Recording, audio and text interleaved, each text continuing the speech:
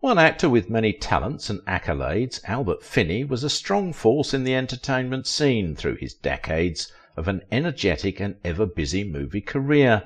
A man that turned down a knighthood, criticised the system, and had 5 Oscar nominees, but never attended its ceremony and was never given a medal. Of course, the no-nonsense actor he is, with vocal opposition to the glitz and glamour that accompanied the industry he served. Why was Albert Finney extra choosy about his roles? Albert Finney was a rare icon, a man of great vigour and talent, a wonderful performer, and one of the most legendary stage geniuses that history has ever produced. Yet he was able to manage his fame and avoided Hollywood glamour for over half a century, despite international fame. This British talent hit international fame with his starring roles in classic movies, including the more recent Erin Brockovich. He enjoyed decades of marathon fame after he became a movie sensation in 1963 with the title role of Tom Jones. A man of strong character he is. Albert Finney was remarkably reported to have turned down a request to be consecrated British Order of Knighthood, criticising the system he described as perpetuating snobbery. With a reputation as a no-nonsense actor, Albert Finney got nominated for 5 different Oscars. He made known his distaste for the glitz and glamour that accompanied the awards and never bothered himself attending any of the ceremonies, and did not win any either. He never took home a trophy, nor did he ever attend any of the award ceremonies that he was supposed to attend. Although his Tom Jones film role was a huge breakthrough movie, he has also been famously praised for his roles in Murder on the Orient Express, The Dresser, and Under the Volcano, all of which earned him an Oscar nomination. During his very fruitful career, Albert Finney turned down several juicy roles that other great actors would jump on at the slightest opportunity. Critics say he succeeded on his terms and may have preferred theatre over movies when so many of his generation of actors had settled for the usual movie fame and fortune that is assured in Hollywood. I particularly like the strong drive that defines the self-assured working-class character that Albert Finney displays throughout his career. His versatility of talent is what Finney displayed when he depicted Pope John Paul II, Winston Churchill, a Southern American lawyer, an Irish gangster, plus an 18th century scoundrel, and others. All of which was expertly interpreted. He was never pigeonholed in any role because he carefully chose them the way he wanted over the years. Perhaps he was not comfortable stagnating in one typecast, the reason he changed his character type regularly. One time Albert was doing Shakespeare and other times was involved in musicals, or still showing in the title role as seen in Scrooge and Daddy Warbucks in Annie. I heard that Finney refused to play a role in The Death on the Nile, and Peter Ustinov was cast. Albert Finney was greeted as the King of Kitchen Sink, and profoundly celebrated as an acting genius. He was described by a writer as a chameleon in films owing to his career dynamics and the ease with which he switches from one area to another. Having done several television roles, Finney made his first big screen appearance in the drama film The Entertainer, as directed by Tony Richardson.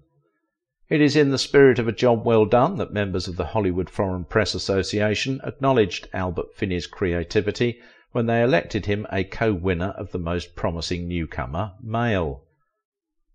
Born in Salford, Lancashire, Finney's parents, Alice and Albert Finney, did their best to position him for greatness. After primary education at Tootle Drive, then at Salford Grammar School, and subsequently the Royal Academy of Dramatic Art, where he groomed his talent before entering the industry. The descendant of a bookmaker he is, growing up in northern England on the outskirts of Manchester, was not easy. But Finney, like most kids with working-class roots, took his destiny into his hand when he became inspired to go into the movie world. He took to the stage at an early age, appearing in several school plays despite not having any connection. Of course, his talent made a way for him. The headmaster of his school, identified as Eric Sims, was said to have noticed his talent earlier and advised him to attend the celebrated drama school. It is possible that Finney's restless nature manifested at a very young age, and those around him saw it, including Eric. No wonder he told fans that Eric is the reason I am an actor. While he was still studying at RADA, Finney made an initial TV show where he interpreted the character of Mr. Hardcastle in Oliver Goldsmith's She Stoops to Conquer. After the BBC aired the performances at a London theatre, Finney had an early exposure, and by the time he left the school it was easy for him to join the Royal Shakespeare Company. Soon critics were addressing him as the new Laurence Olivier in town. With his commanding presence he was said to have cheered up the British stage. Notable columnists and cinema critics of British extraction had labelled the young Finney as a smouldering young Spencer Tracy, and had warned famous British star Richard Burton about the advent of a promising competition in the person of Albert. When Finney was given a contract by the Rank organisation, he turned it down just so he can perform for the Birmingham Rep, where he kick-started properly his acting career. Young and energetic Finney was determined to make his name his way, perhaps was not interested in running Hollywood shows, and would not bother himself with its conventional stardom. Otherwise he would once describe the fact that after doing a broad screen test for a chance to play the title role in director David Lean's classic Lawrence of Arabia, Finney still turned down the offer. That action was an opportunistic one for young and fellow RADA graduate Peter O'Toole to capitalise on. The role would become O'Toole's career-defining role, though Finney was not bothered because he knew that it was a matter of time before stardom came his way.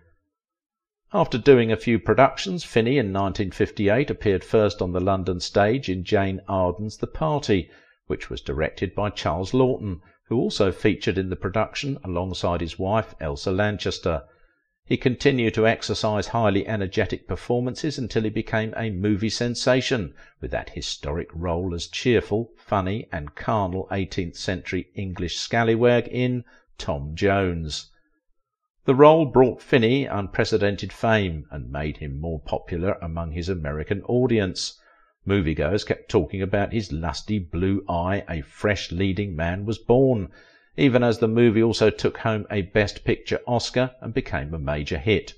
For director Tony Richardson, the aim of producing Tom Jones is simply to create an enjoyable romp with no social significance, no contemporary problems, just a lot of colourful, sexy fun. That production was more like a dream come true for young Finney. It brought him fame and financial increase, as he was fortunate enough to have gotten in the pink a percentage of the profits from the wonder hit. To say the obvious, the movie gave him the financial security he needed to succeed in life, even though he was still in his 20s. Finney came from a humble background and became wealthy at a very young age. In his view, Quentin Falk, who wrote an unauthorised biography about him, noted that the movie brought him a lot of side benefits. He's a man who likes to live as well as to act, enjoy his wine and cigars. He's his own man. I find that rather admirable, he stated. Interestingly, amid his Tom Jones fame, rather than cashing in on his services, which were very hot in demand, more lucrative film offers rolled in, one after the other. Finney took an extended leave and engaged in travelling across the US and Mexico, and returned to the London stage to continue in stage productions. His boisterous career did not go unnoticed in the media circle, which is why when the news of his death came, almost every reputable media had a say on his unique acting career life. Remarkably, Albert Finney is not your usual party freak of an actor, even though he was in a mix of celebrity glamour. Someone once described him as a stay-at-home actor, and when asked why he prefers his quiet moments against an outgoing lifestyle, he was quoted to have said, "It's a long way to go just to sit in a non-drinking, non-smoking environment on the off chance your name is called." Fans praised Finney for his kind of personality. He tried his best to stay out of the limelight, even though he was constantly in the spotlight. He was no doubt a great actor with a great career and lifestyle. Talking about the actor's role selection style in the industry, Finney's agent and lawyer, Nigel Bennett, once said that he can be extra choosy about the roles that he agrees to take, adding that it poses difficulty to film producers. "And he won't even read a script unless the film is fully financed," he stated. Finney's successful and particularly lengthy career will also be warmly thought of for his performances in Saturday Night and Sunday Morning, Big Fish, plus numerous awards. Candidly described as a creative, honest and constantly convincing actor who made his every film worth watching, Finney may just be the true benchmark other actors are judged against, because very few, if any, could square up with his charm and charisma as an acting prodigy. Perhaps I should also join millions of his fans to say that he was a man of principle. His towering presence is yet to be matched. Finney is one man who rarely talked about his personal life, but somehow I got to learn why he never bothered to attend any of the Academy Awards, even when he was part of the event being a nominee for the top prize. "It seems silly to go over there and beg for an award," he was quoted to have said. Quite an interesting comment from a man who knows how to handle his affairs. Finney famously maintained a healthy cynicism about the British authority, which may not be unconnected to the reason he turned down a knighthood when he had the opportunity to receive the honour. Refusing to be elevated to the honourable status of Sir Albert Finney is one of the defining moments of his character, as one who does only what he believes was right, and of course he did not have faith in such honours. When confronted on why he had to reject the Sir recognition, Finney wondered why it should be an issue, saying, "Maybe people in America think being a Sir is a big deal." He still believes that everybody should be addressed as Misters. "I think the Sir thing slightly perpetuates one of our diseases in England, which is snobbery," he was quoted. Finney thinks that it makes England old-fashioned, which he is not a great fan of. I heard that he even turned down the Queen, refusing first a CBE before the knighthood. What then made this great talent happy, and how did he enjoy his wealth, you may be asking? Friends and close associates said Finney perfectly enjoyed his fortune his way. He owned racehorses, a hobby he enjoyed right from childhood, and said to have always visited the track with his father back in the day. He also had a taste for cars, often seen cruising his Rolls-Royce and a chauffeur on call. He would be driven around town to some high-class restaurants, and often invited to join Who is Who's at a party. Finney particularly loved dining and wines. Funnily, observers say you can see the effect of the treats he usually gives himself on his waistline. Even with his remarkable display of extraordinary talent in critically acclaimed television shows, including his depiction of the Pope, Finney's private life remarkably remained quiet in the media, even though a section of the British press was fascinated at some point with his marriage to the sultry French film icon Anouk Aimée. His outstanding performance as a Southern attorney in the movie Erin Brockovich, which also featured Julia Roberts, analysts say helped introduce him to a fresh generation of fans. Talking about the movie, Finney said, "I think it's a good film." He initially thought that acting as a California lawyer shouldn't be a difficult task, but he soon realised that it was more complicated than he imagined. The on-screen romance between the elderly lawyer and his beautiful young and hostile assistant won Finney yet another Oscar nod, but this time in Best Supporting Actor category. His act in the movie may have helped his co-star Julia to grab her first Best Actress Oscar medal, and still Finney was resolute in his decision not to attend any Academy Award ceremony, and never did. A move analysts say destroyed his chances of being nominated in the future for cold-shouldering Hollywood's elite community. Finney had a wonderful time with beautiful women, including famous ladies like Audrey Hepburn, Joan Baez, Carly Simon, Billie Whitelaw, Jacqueline Bisset, and Shelley Winters, just to mention. Married 3 times, first to actress Jane Wenham in a marriage that failed after about 8 years.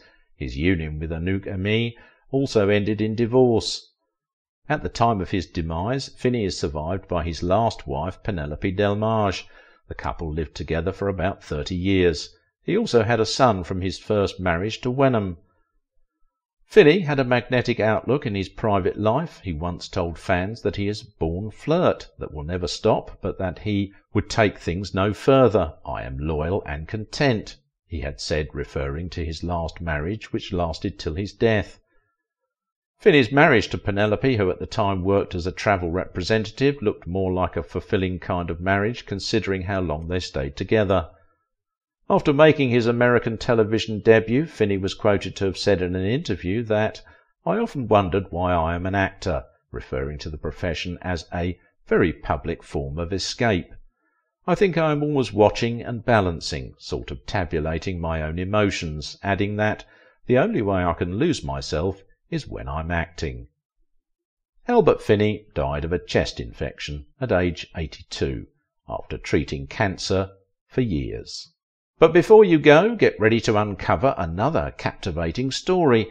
In our next video, we delve into the enigmatic allure of Anne Bancroft and the mysterious fear she instilled in men.